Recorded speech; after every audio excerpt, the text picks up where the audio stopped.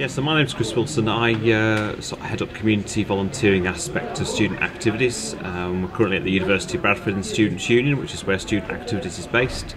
And the whole idea is about getting students into activities which will take what they're doing through the academic studies and turn it into something useful, which will help them obviously with their career development, also with their personal skills development, and enhance their CV. That's sort of the general idea behind it.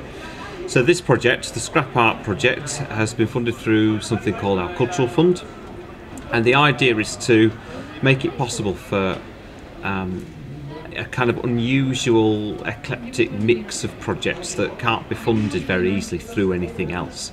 So the idea with this one in particular is threefold. One is to enhance the message, the recycling message of the university, because we run a big ecoversity initiative around campus, and we want to get more recycling done. And one of the identified problems was that the bins that we have don't look very interesting. So what we've been able to do is get Geoff in, who's our sort of scrap artist, a local scrap artist, and he's making these bins look much more interesting, which will hopefully attract people over to them and make them think about what they're actually doing with their rubbish. The second thing is to make the message really clear, so you can see what's on the bins and what needs to go in there, and make it as easy and as painless as possible. Third message is we've got students involved in this project, so we have days where schools and students and Geoff and myself kind of mix in to design other artwork pieces out of scrap. And once again, it's a bandwagon for getting this recycling message across. And you know, what harm does it do when we don't recycle? What happens to all our waste? What's the bigger picture? And just get people to be a bit more responsible about it, but particularly get young people to be a bit more responsible about waste and recycling. And also it's about giving students an opportunity to get to work with young people and gain teaching experience. This just gives them a kind of direct opportunity to do that. So they've got a piece of work that the kids are doing. Kids need help doing that piece of work. The students get involved. They get their teaching experience out of it. You know, everybody's a winner is the general idea. So, yeah, those are the kind of main pieces about it. Okay, so this is another piece of work which has been going on. So I mentioned before that we're trying to get young people involved as well with working with our students. This is an example of a group of socially excluded young people who are working with a really good project, and the local to Bradford, they came in, did a session here and put together this totem pole along with a load of kind of Olympic themed pieces of scrap art. So all this stuff that you see is essentially stuff which people will be throwing out, and what's happened with this since is it's been kind of exhibited in Student Central. We've collected a bit of feedback on it, and we'll feed that back into the young people, and then hopefully they'll get a bit of, you know, they'll feel that some of their messages that they want to get out through this work are actually getting out. So it's taken a bit of a beating, this, because it's been out and about a bit, but you can just see there's quite a range of, even things like the faces represent, you know, how young people are feeling inside.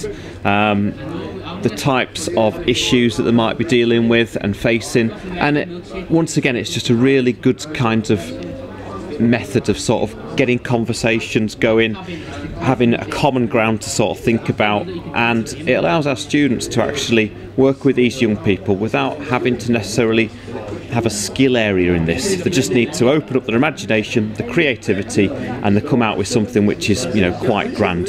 So yeah, another piece of another set of projects that we're really pleased with.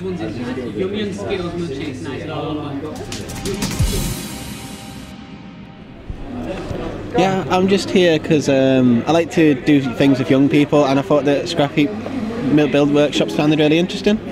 The university has its own scrap heap challenge where the students kind of make stuff into go-karts and things like that. And I just thought that you guys making stuff out of anything could be really interesting, could be a lot better than what we make. So I thought it'd be a really fun day out, something really cool to do. Yeah, this is a new project we're doing. This is a part play. What I'm going to do with these two, these are you remember space hoppers, eh? There's a bounce around on them, didn't you, as a kid? you know, I'd jump about like that. Remember, kids. So the idea for that is we're going to create 2 people out of it. So it's going to be a fun piece, and we're just going to. The idea is to put these 2 people anywhere in the university. Really, it has to be practical as well as usable. And so, as you can see here, it says landfill. So anything that's landfill goes in here. So it gives you an idea what can go into landfill.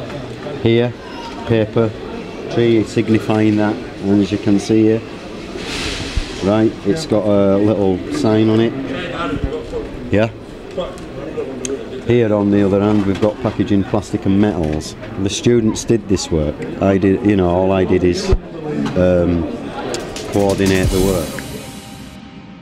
This Gary R is a skilled engineer, but loves to artwork too. And can you give us an idea why you came here? What was the reason you came here? Difficult one is that, Geoff. Just a love of art and a love of sculpture, yeah, just try to get involved in it in any shape, form or description, and here I am, involved in it. My name's Philip Heritage, and I joined here today because I wanted to kind of get a bit of experience with young people, but I also wanted to learn a bit more about how you can make, you know, scrap into different kinds of art. See what the lengths of it are, you know, what you can get, what's the maximum limit you can get out of, and like, you know, the kind of people that are interested in doing it and like to do this kind of thing. And I've had quite a good time today. I mean, I've learnt a lot. I've quite enjoyed seeing the aspects of things you can make with it and talking to the people who do it. You know, it's been quite a fun day so far. So as you can see, these 2 gentlemen, they both have different visions and different focuses of why they want to do these things. And I think as well as creating art, it also is very, most people find it therapeutic, yeah, therapeutic, relaxing. Some people want to do it because they have a creative streak. Some people want to do it because they've never had a chance to do art, and it gives them an opportunity within an institution like here at Bradford University to get involved. And the doors are open really, so watch this space.